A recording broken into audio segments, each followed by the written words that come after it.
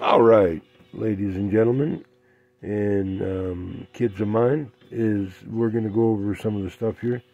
This is what heats the house here.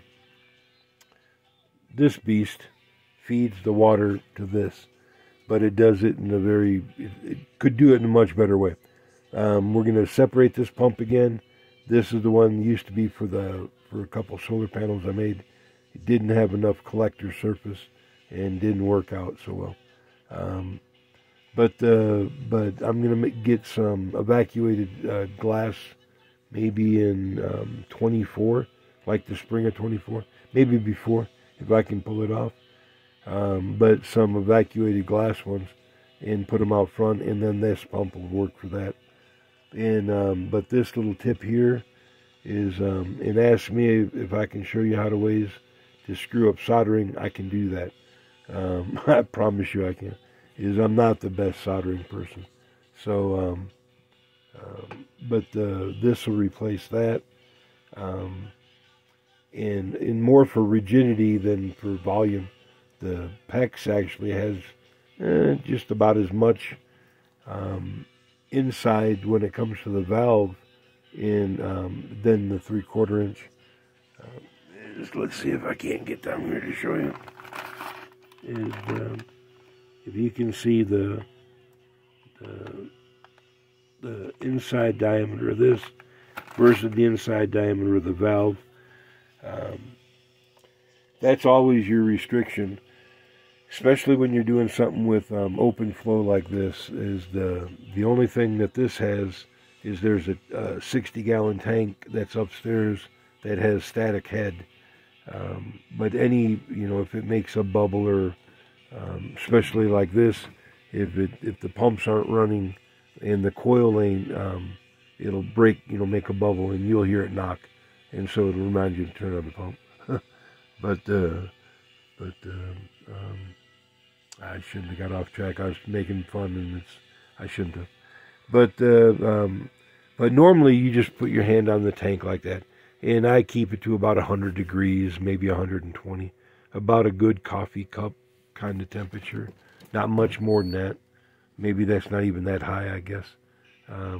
But it just, otherwise it runs you out, is what I'm trying to say. And I'm not gonna. I pulled that off in the last video, and that was bad to do. Can't do that. But it's at the end of its run, y'all, is what it is, in little pieces, and I'm not gonna feed it no more.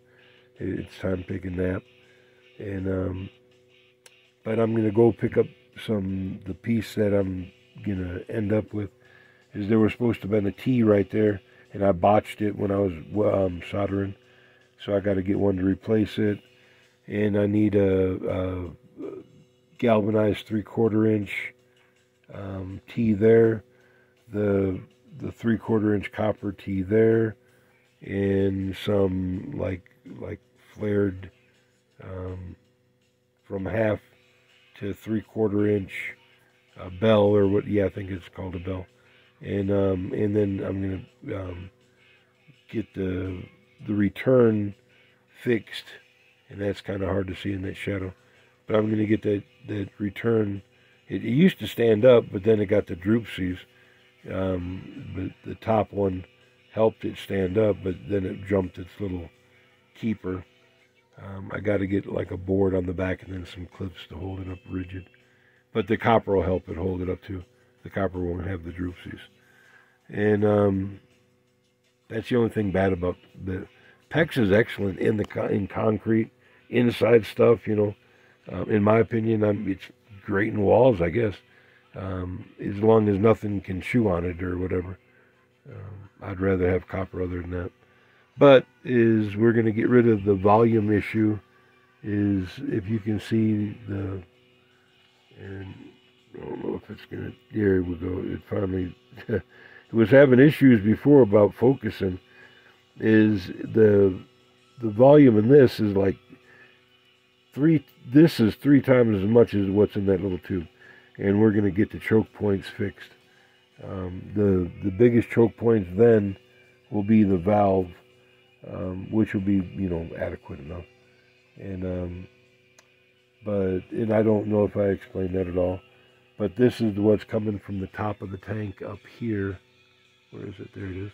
It'll come down, and then there will be a T that'll pick up the hot coming out of the coil, and then it'll go down, and it'll go out to the floor, and it'll go through the floor like a radiator, then back up into this system, which is much more efficient.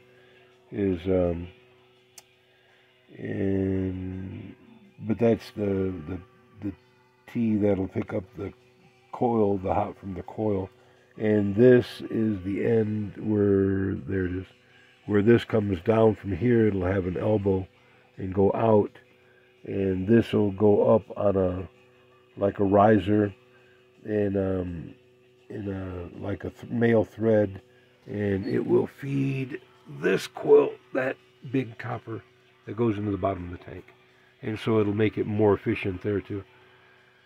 And there's a valve on this line over here, and there will also be this valve right there. That'll be up on top of this, on that little riser. That'll control balance the pressure that goes through that through the coil that's inside this, because this is not even that's not even coffee cup warm. And I'd rather get that much hotter is what I'm trying to get at, and just get me a little laser thing and balance it so it's, keep it up, 200 degrees. It'll make the fire more efficient. I've not seen any smoke yet, but I do know it wasn't meant for this, y'all. For the design it was supposed to be stainless steel, and it was supposed to be to make steam to make it burn even cleaner. The presence of the steam inside the firebox or up inside this upper chamber is just makes it it just makes it able to bond quicker and cleaner when in the secondary combustion, because it's always hot up there. But that was and it's copper, and so I didn't want to not use it, so it has to take water, and it's just not the way it was made to, the design. It would be better if it was stainless steel and used for what you wanted.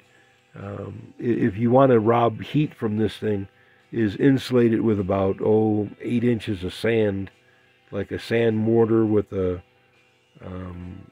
just what do you call it? Then them cardboard tube things, you know what I'm saying? And the forms, I know there's a name for them things, but you just come up and make backfill it with the sand mortar, and on the outside, put in even hemp will work. The bass fiber is to reinforce the concrete so it doesn't crack up or nothing like that from the heat stress, and it'll absorb up to about 1100 degrees, way more than what you got for the water. And any water jackets that close to the fire is only robbing the fire of efficiency. Back your water jackets way out on the outside of, like I said, maybe 8 inches, 8 inches of sand, and then maybe bring it even farther past the sand jacket. I mean the water jacket, bring the sand past that. Encapsulate the water jacket inside the sand, and but you'll get plenty of heat transfer, and it'll act like a reserve, like a battery too. But sorry, I can't back up any farther. I'd be halfway across the room. I know it has that option, but when I do it, then it acts like it looks like it's snowing in here. And that must be the LEDs or whatever. But all this is going to be taken out, removed. Big copper pipe is going to come down, go into these lines into the floor. This will come down, but go this way, and then it'll make, like I said, that header that'll come off of that right there for the valve, and then it'll feed the copper going into the coil. And then on the upper side, it'll take the hot from the coil back into the overflow and back into the floor right there. All right, guys, I'm going to leave it like that. And like I said, I botched the T, so I got to pick up that and a few more things. So it's not like that's the only thing I got to pick up. I hate those trips. Um, but but I'll get to run and do that, and then I'll show you the finished product, like the before and after. So, all right, we'll talk to you then.